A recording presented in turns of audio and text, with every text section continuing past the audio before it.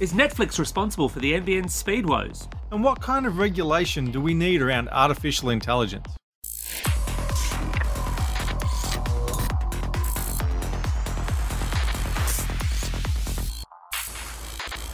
Vertical Hold is proudly sponsored by Casa Systems, taking Australian technology to the global market. Welcome to Vertical Hold, behind the tech news, where we talk to Australia's leading technology journalists to get the stories behind the news of the week. I'm Alex Kidman, and I'm joined, as always, by a man sitting on the cutting edge of NBN speeds, Adam Turner. Adam, have you managed to slice anything with the NBN yet? It's pretty hard to slice things with a yo-yo. It's up, it's down, it's on, it's off. I've put in a fault request with my ISP who said, yeah, there's things going on in my area. My entire suburb is crawling with NBN installers, digging up pits and stuff. So I'm hoping somewhere they're actually going to fix the problem. It would be nice if they'd actually made sure my suburb was ready for service before they declared it ready for service. That's what I like about you, Adam. You're an optimist. We're also joined this week by the AFR's technology editor, Paul Smith. Paul, welcome back to the show. Thanks for having me, guys. This week, we're looking into the still circulating claims that the NBN speed woes are down to the surprise rise of Netflix, as well as what kind of regulations we should strive to get in the emerging world of AI. But first, over to the Vertical Hold Tech News Desk. Adam, what's happening in tech? Mac, Windows and Linux users are at risk of attackers hijacking their webcam after video conferencing service Zoom revealed details of a zero-day vulnerability.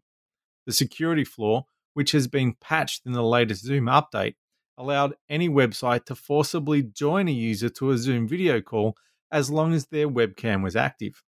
Even worse, Mac users who have previously installed and then uninstalled the Zoom client are still at risk, as Zoom's local host web server remains on their machine. While it's possible to remove this web server via the terminal, upgrading to the latest version of Zoom for Mac permanently deletes the web server, and Zoom's new uninstall features are more thorough. Apple has updated its MacBook line and massively simplified the range in the process. Gone is the tiny 12-inch MacBook for a start. Apple doesn't comment on discontinued lines, but we're sure it's gone to live on a farm somewhere nice. That leaves Apple with only 2 lines of laptops, in the MacBook Air and MacBook Pro.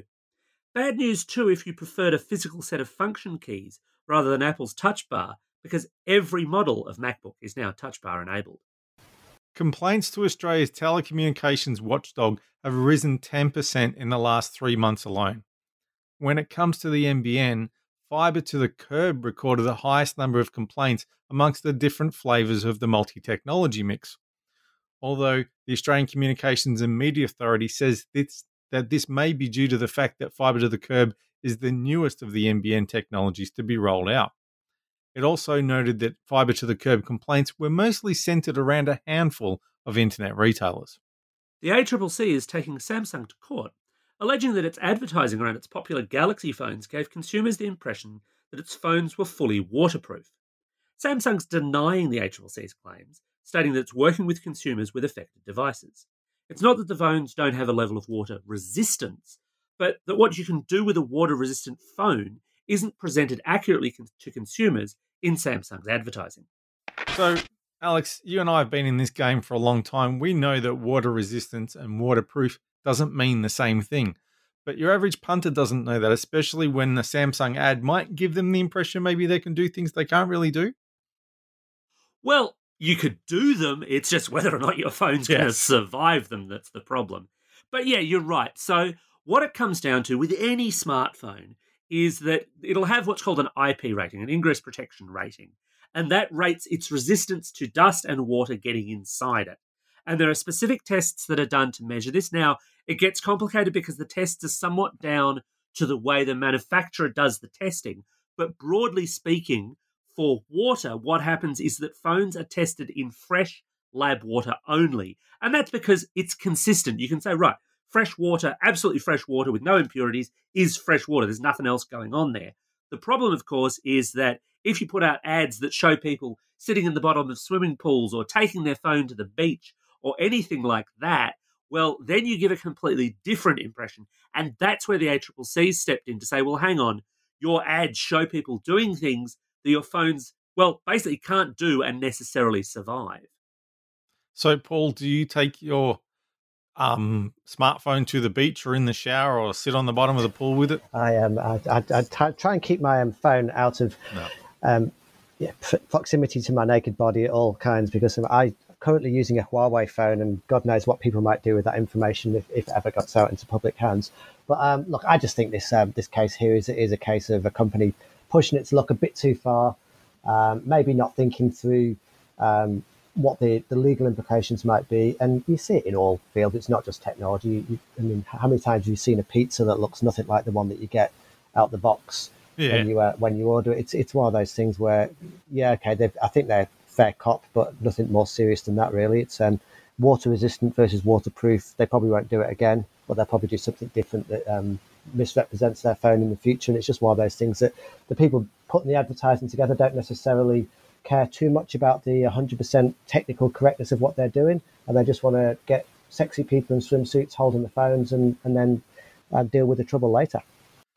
So, Alex, we've had debate in this country for a long time about whether the NBN in its current form is actually up to the job. Now we've had people turn around and say, you know what, it's Netflix's fault. If it wasn't for Netflix, everything with the NBN would have been fine. Can we believe that? Well, we can choose to believe it, but it's not, in my view, substantially true. And the sad reality there is NBN Co knows this as well. It's why it's external pundits who are largely saying this, or stories that are being written around some ways, admittedly, that just the NBN technology is not up to scratch. This is not a Netflix story necessarily. It's about how the NBN is not quite as future-proof as it's been sold to be. And I know, obviously, last week the whole Netflix tax story we discussed on the show, and this is almost a kind of offspring of that. It's talking about the impact of video streaming on NBN performance generally, and there've been a few kind of strands to it, some of which I'd give a little more credence than others, but an awful lot of which comes back to that kind of political axe grinding, which, whilst it's kind of interesting pub chat, I'm not as keen on. I Paul, think we need to touch on that, though. We can't skirt around it because I think it is relevant. We'll get back to that in a minute. Sure, okay. All I was going to say, Paul, do you think that, I mean, given the history of NBN and what it's said in the past about video access and consumer video needs, do you think there's a lot of credence to the suggestion that, Netflix took everyone by surprise? Oh, not at all. Absolutely not at all. And look, I'm not even sure essentially that's what anyone was intending to say. I think a lot of this came about by the ABC story that went up online on Monday and then was on the TV on Monday night, which was obviously they took the angle of the Netflix effect because they wanted people to watch the show.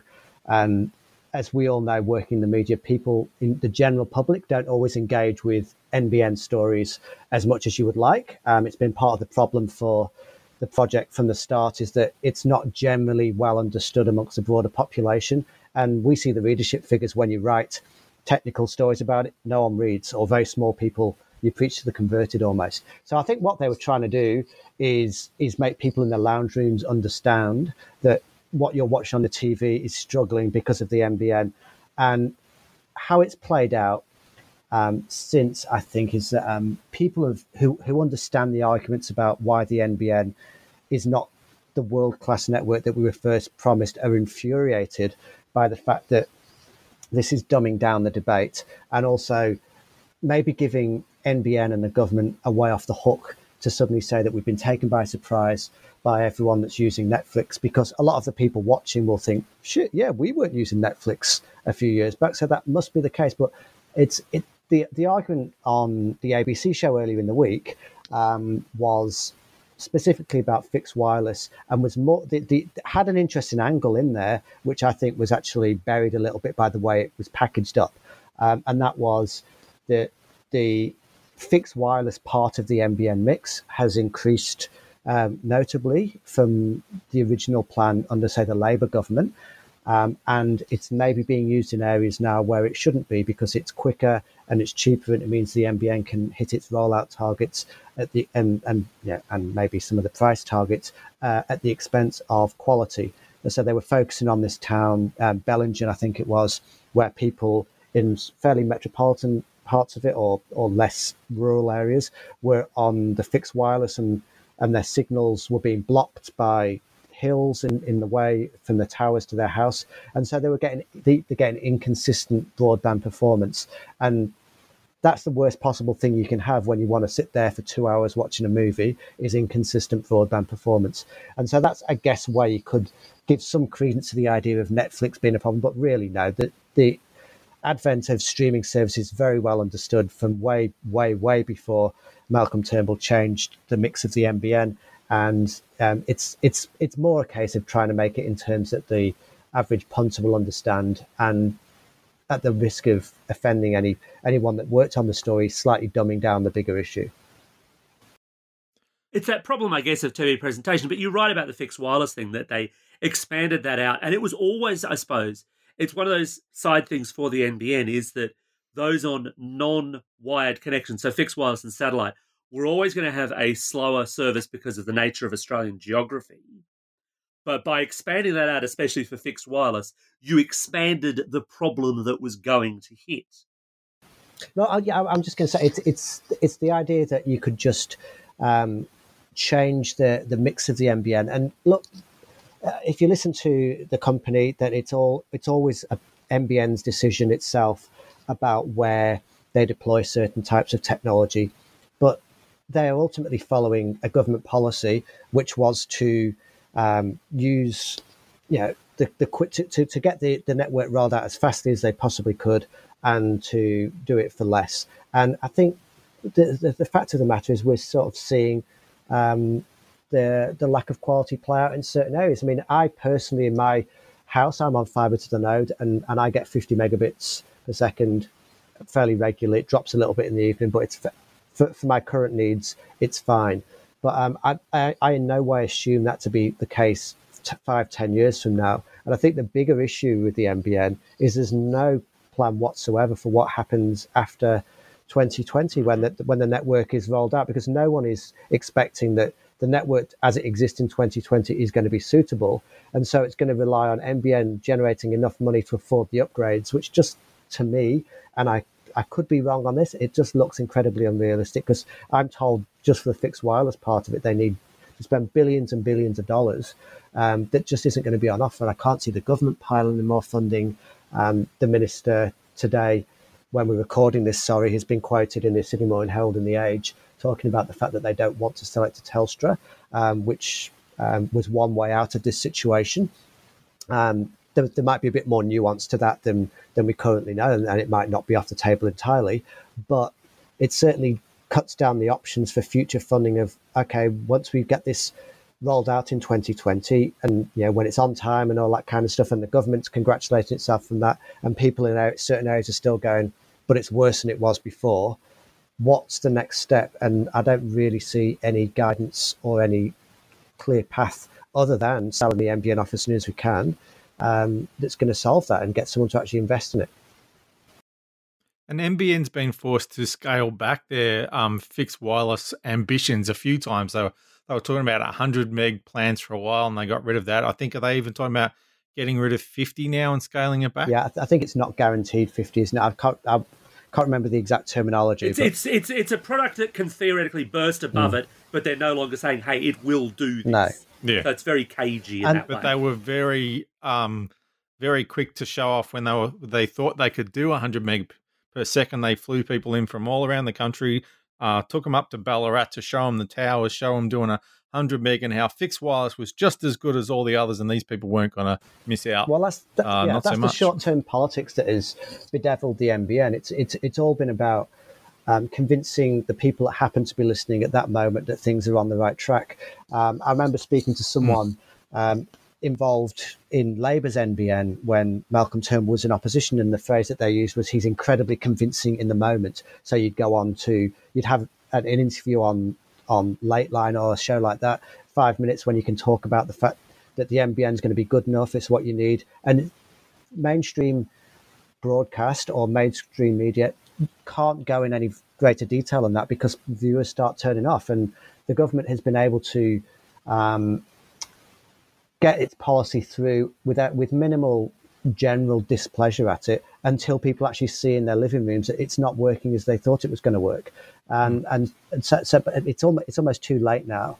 And I don't know about you, but when I write any stories like this, you always get the note saying, well, people voted for this. You get what you voted for, suck it up. And the truth is, people didn't vote for this. People didn't vote based on NBN policy in the last election. It was this idea that every single issue was absolutely justified. I think it's fair to say that people voted for the coalition in spite of the NBN, not because of their NBN policy. And we've been left with a situation where too many Australians aren't happy with it. It works well for plenty of people, and it seems to be hitting its targets in terms of when it's going to be delivered and that kind of thing. But there's too many people that aren't getting a good enough service for this to be deemed anything other than a failed policy. Now, when we're talking about the media coverage, and I saw you wrote something about this earlier in the week, there's been a lot of criticism lately about the media coverage because we'll say the government or the NBN will say something like, oh, it's Netflix's fault. And then stories will be written about that don't acknowledge that perhaps there are bigger issues at play as well. And the ABC copped a lot of flack. It was as if they just swallowed the fact that, okay, Netflix is to blame and didn't present the full backstory. And even articles this week about the ACMA test about modem speeds. There was a couple of different ways you could spin that story. You could spin that story in such a way that you just wrote about the modem speeds and perhaps gave the impression that maybe the modems are the only thing that's wrong with the NBN. Or you could look at the bigger picture and say, well, yes, the modems are an issue, but they're also an issue because NBN relies on so much copper, and that's somebody else's fault. Now, whichever one of those approaches you took, you got accused of bias by the other side, either because you did mention stuff that they think shouldn't have been in there, or because you didn't mention stuff that they think should be in there. So, Paul, do you think it's almost like some people think there should be a boilerplate paragraph in every NBN article that says, by the way, the coalition stuffed it up? And if you don't put that in there, then you are somehow biased. Where do you sort of fall on that argument when you're writing about the NBN? I fall on the point of you can't write the same article over and over and over again. I've written articles till I'm blue in the face saying that, in my opinion, the Labour policy on the NBN was preferable to the coalition policy on the NBN. Labour was having problems with delivery, and I said at the time, and I still say now, the best approach would have been for the coalition to score its political points by saying, Labour isn't delivering this well, we're going to do it better, rather than changing the direction as dramatically as they did. That being said, I don't think every story can be about that. I mean, the story that the ABC ran earlier this week about fixed wireless was maybe packaged up in an overly simplistic way, but as part of a broader package of stories, it would have been totally fine to say, look at the problems some people are having with fixed wireless. This is the issue with it. But I think some people get frustrated with is the NBN doesn't get talked about that often in mainstream media. So when it does, they're wanting the big definitive piece. And that wasn't what this was. And look, yeah, it certainly did not. I watched the ABC piece, and knowing the whole story, I felt like the government and the NBN PR people would be high-fiving themselves watching it. But that doesn't necessarily mean that the ABC is being biased or deliberately seeking out that angle. It would, in my opinion, from working in newsrooms, there were stories the week before about the Netflix tax. They looked for NBN angle, and this was probably influenced the way that this was presented. I don't think there was anything sinister about them seeking to protect people or anything like that. I'm sure there wasn't. It's just presenting a story. But people who have criticised it are right in saying that it only painted a part of the picture. But then again, you can't paint the whole picture in a 15-minute report. So we're told that AI runs everything from our smartphones to our lights to our airplanes to, well, everything. But the question of how AI should be regulated is one that's often less discussed. And Paul, I know the AFR has been running some pieces on this week. Yeah, that's right. We've tried to keep our eye on this. I'm personally just very fascinated by how we're going to manage this transition to greater use and greater trust in artificial intelligence, not just in relation to it making businesses more efficient and everything, which is obviously the selling point for a lot of technology companies, but also how it changes the way we live and the jobs that people do and the way we interact with each other. And there's I guess you'd call it an issues paper that's been put out about by Standards Australia that's calling for submissions from academics, from businesses, and from startups, companies like that, just saying, okay, tell us what you think we need to do to put regulations in place about things like what data you can use to create a product to feed AI, say in a financial services company. How do we build a AI assistant to serve you at a government department? Some of the considerations that maybe the people building it aren't necessarily the right people to make those calls.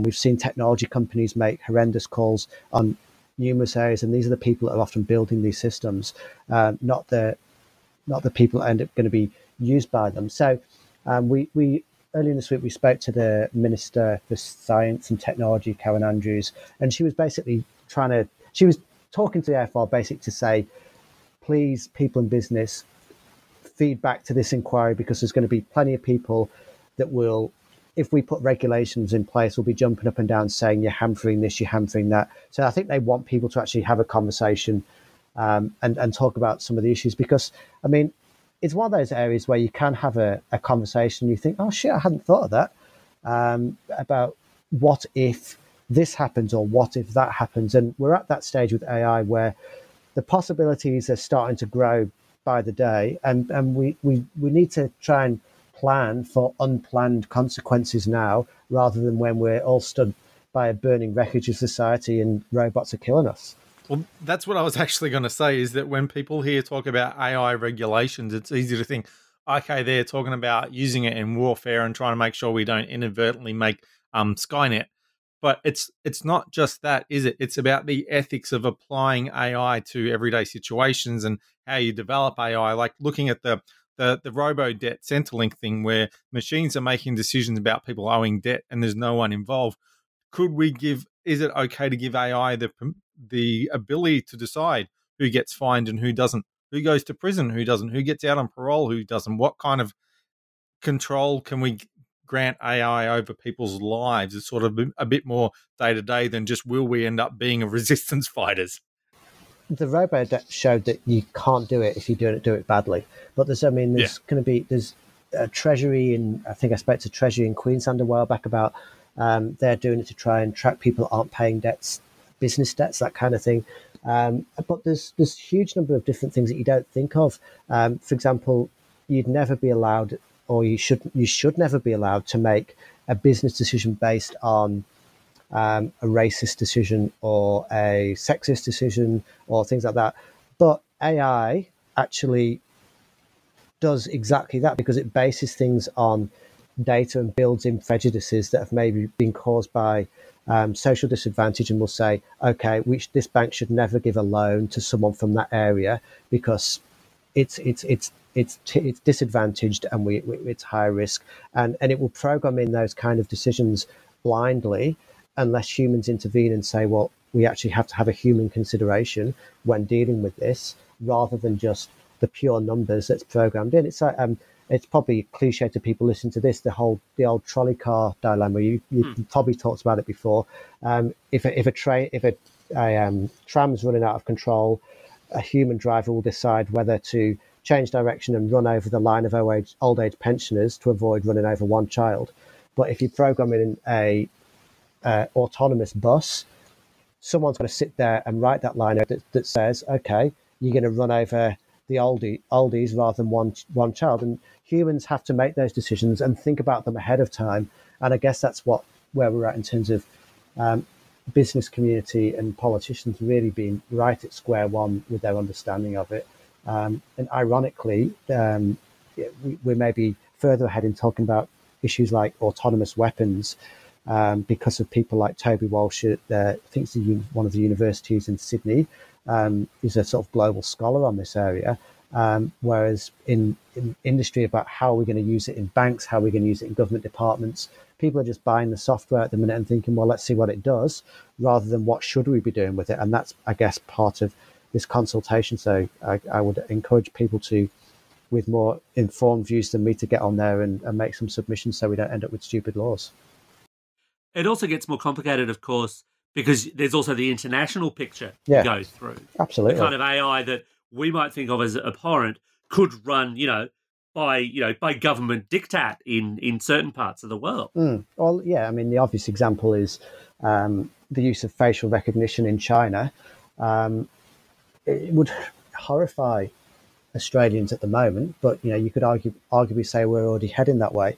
You saw people going to the Hong Kong protests, trying not to use the equivalent of the Opal cards because they didn't want records of where they were at a certain time to be married up with facial recognition software to say, hey, you were at these protests 10 years down the track. What were you doing in Hong Kong those days? So, I mean, you're right. We can make limits on what software companies are doing in Australia, but then we can't necessarily do anything about what a company in America is doing, or a company in China is doing, a company in Russia is doing, or a company in Sweden's doing. We just have to hope that or countries around the world get their act together, and we don't end up with some kind of horrible rise of the machines, because it's eminently feasible, isn't it? Well, folks, that's just about it for another fine episode of Vertical Hold. So, what do you think? Are waterproof phones water-resistant phones, or should the terminology be vice versa? Is the NBN going to be saleable, and is Netflix at fault for that? And what kind of regulation should we have around AI? Send us your feedback via Twitter or the Vertical Hold Facebook page. Thanks to Paul for joining us for the show. Thanks, it's been good fun. And thanks again, everyone, for listening. As I keep saying, we're on a big push this year to reach more people. So give us a shout out on social media. Jump on your podcasting platform of choice, leave us a review, and help us spread the good word.